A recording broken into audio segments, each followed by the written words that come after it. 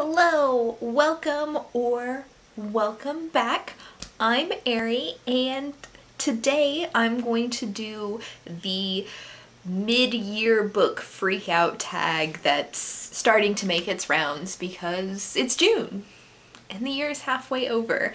This is basically a tag with a bunch of questions and it kind of covers what you've read so far this year and then what you're planning to read this year in like a condensed, summarized way. I've watched quite a few of these tags and I've seen a lot of different questions.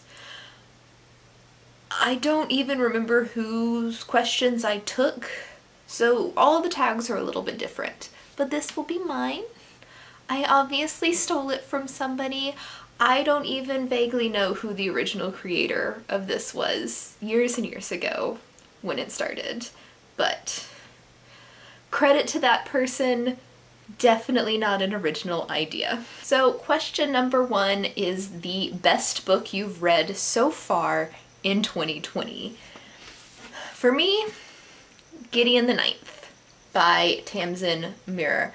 I really enjoyed this. I didn't actually expect to enjoy this, so I was pleasantly surprised.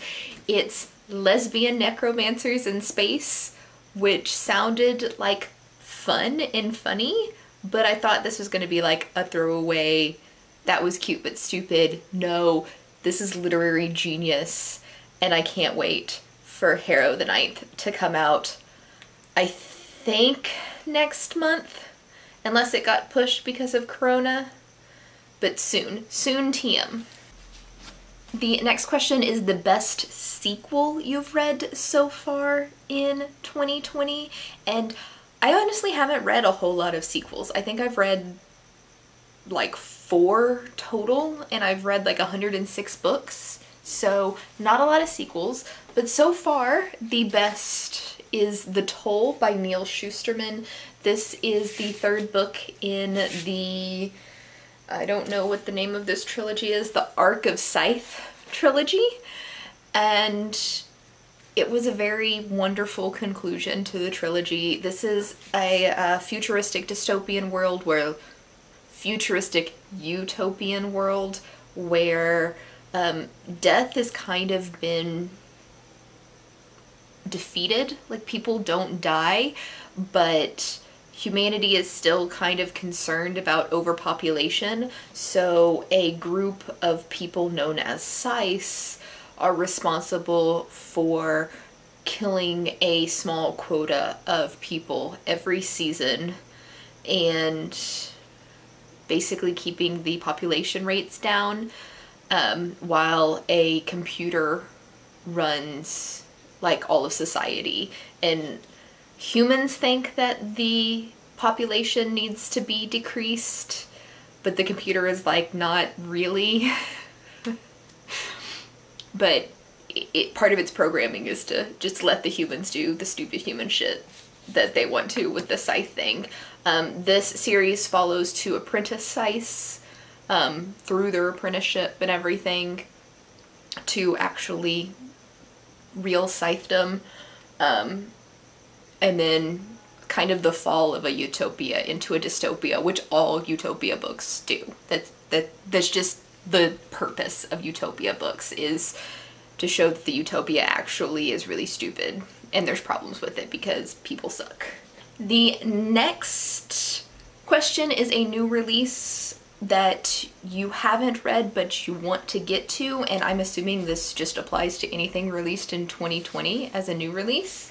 And for me, that is the Southern Book Club's Guide to Slaying Vampires by Grady Hendrix. This takes place in Mount Pleasant, South Carolina, which is a suburb of Charleston, and before I got the job that I have now, I used to live in Mount Pleasant, so I know all of the places that this takes place, and it's a horror book, and that sounds like stupid fun, so I really want to read this. I just haven't had a good excuse to throw it into my TBR yet.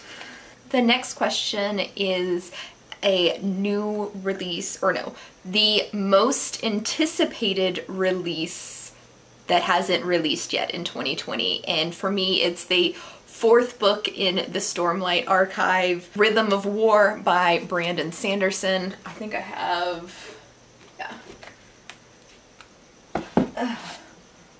Way of Kings right here is the first book in that, so it's a thickie. It's a thick book, but the fourth book in this series comes out later this year. Brandon Sanderson is by far my favorite author, so obviously that's going to hit my #1 most anticipated release, and it's going to be a 5-star. Like, I have no doubt in my mind that that is going to be a 5-star book for me. I need to reread these before that comes out. That's gonna suck. So more books that I have to fit into my TBR that I have no idea where I'm gonna fit them. Next question is, what is my biggest disappointment? And this one was kind of hard because all of the books that I expected a lot out of were actually like really good. Most of the books I don't go into expecting a lot out of them, so I'm not disappointed because I didn't expect them to be good. The ones that I've like really hated so far, I actually expected them to be bad going into them. So the book that I chose for this is kind of a meh answer for this, but it is Lord of the Flies by William Golding. This book was a disappointment because it had a happy ending and I didn't expect it to, and I really like books that don't have happy endings. I also expected this to be a whole hell of a lot darker than it was, which I'm not sure why I expected, because this is a young adult book, not an adult book. It's like middle grade young adult, so it's obviously not going to be as dark as I expected it to be because it's for a younger audience. But, and between that and the happy ending at the end, I was like, I wanted more. Number 6 is, what is the biggest surprise book? And for me, that is Invisible Women by Caroline Criado Perez. I think her name's Caroline. This book is about like gender data bias, and I expected to go into this book and just read a bunch of stuff about how women have it so bad and men have it so good, and like everything sucks for women and men have it perfect, but that's not what it is. This is actually very scientific. It's backed up with a lot of facts. Every single statement she makes, she either cites it or uses the lack of data as a citation. Where if it's like people are doing a study about health and all of the people testing the drug are men, the citation would be the fact that they only tested it against men, so there is no data for the medication tested on women, if that makes sense. But it's a amazingly written, very interesting scientific book. Again, I encourage any man to read this because holy shit, you're going to learn how much privilege you actually have that you didn't even know about. And I also think women should read this. Men need to read this book to learn from it. For women, it's just kind of an interesting thing to read about. So there you go.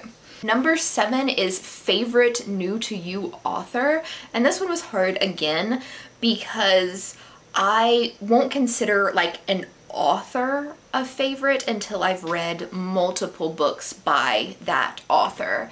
And anything that I have read this year by multiple authors is something that, like, I've read books by them previously in previous years, so they're not a new to me author. Or like with Gideon the Ninth, that's the only book I've ever read by Tamsin Muir, so I don't know if I just really love that one specific book or if I like her as an author. So I kind of have a default answer for this because this is the only new to me author that I've read this year with more than one book. And that is Edith Wharton, who, this is classics. This is a bind-up of 3 books, and I've read 2 books in here. I have read The House of Mirth and The Age of Innocence, and I gave House of Mirth 5 stars and Age of Innocence 4 stars. I loved both of these books. This hits my weird, I love depressing endings in books fetish. So that's why I like Edith Wharton. I think next year, or maybe later this year, I want to read the 3rd bind-up in here, which is Custom of the Country, and see if I continue loving her work or not. The next question, question number 8, is newest fictional crush. I don't really tend to get crushes on fictional characters. It's just not my thing. But the person I am choosing for this, I love the relationship that he is in the book. I don't have a crush on him, but I have a crush on their relationship, and that is Cal from Aurora Rising. So, slight spoilers, so if you want to not hear any spoilers about Aurora Rising, skip to when I put the book down. But Cal is in love with Aurora, and he's an alien, and his species has a thing where they were like fated to love somebody. Like they have like one true mate, and once they meet that mate, they both know that's the end of the story. And somehow Cal, his mate sense thing goes off when he meets Aurora, but Aurora is human and not part of his species, and he doesn't understand why he's fallen in love, or he's been mated to her when she's not even part of his species. But he is so respectful about not putting pressure on her to be with him, because it's just not her species or culture or whatever. So he's head over heels in love with her, but he treats her like an equal, and he doesn't put any pressure on her to be in a relationship with him. And I just really, really like that about his character. He can understand that just because he is fated to love her and only her, she is not fated to do the same, and it's her decision if she wants to be with him or not, and to not pressure her into that decision. So I really like that. I really liked his character, so that's my relationship crush I've got going on here. Question number 9 is newest favorite character, and for that I am choosing Murderbot from All Systems Red. What can I say? Murderbot is a sarcastic, non-binary android, like human computer hybrid, and is amazing. It's sarcastic, it's no nonsense, it hates humans, it's hilarious, it just wants to watch soap operas all day and tell everybody in the world to fuck off, and I loved Martha Wells' writing of this character so much. Question number 10 is a book that made you cry, and for this, while a lot of books have made me cry a little bit, I'm going to go with the book that made me cry the most, and that was The Only Plane in the Sky, which is a non-fiction memoir, I guess. That's not the right word. It's just a non-fiction like recounting of a bunch of different people's experiences during the September 11th, 2001 terrorist attacks on the World Trade Center, the Pentagon, and the other plane that was hijacked and then crashed by the passengers. So it was depressing, as you can imagine. Obviously a lot of people died. It was very hard to read. I cried like almost nonstop. Like by page 3 I was tearing up, and I don't think I stopped until I got to the end of the book. And I like cried so much but couldn't stop reading that I got like crazy dehydrated the first day, and then had a really bad dehydration headache all of the day after I read it. So it's an emotional book. I don't know that I can say that I could recommend it to anybody because it's so sad, but it was moving. Good is not a word because there was nothing good about the situation, but it was a very moving and powerful nonfiction book. Number 11, we're going on the other end of the spectrum, and it is a book that made you happy. And while a lot of books made me happy this year, I'm going to choose Heartstopper Volume 1 by Alice Oseman. This is a graphic novel, and it's about 2 boys. One of them is gay and the other one is questioning, and they're high school boys, but it's a British school, so it's called something not high school. But they meet and they kind of fall in love, and then it's kind of a exploration of their friendship building into a relationship. And I really thought this was adorable and sweet and cute, and it made me happy when I was reading it. So there you go. Next is the most beautiful book I purchased this year, and the most beautiful book I purchased this year is actually a book I read last year, but I just bought a really pretty cover of it, and I bought this specifically because I wanted this cover, and that is The Starless Sea by Erin Morgenstern, and this is the UK edition of the book, which is completely amazingly gorgeous. This is such a pretty cover, and I bought this specifically because of how pretty this is. So that was an easy answer. Even though I didn't actually read this book this year, I still bought it this year. And the final question that we have is number 13.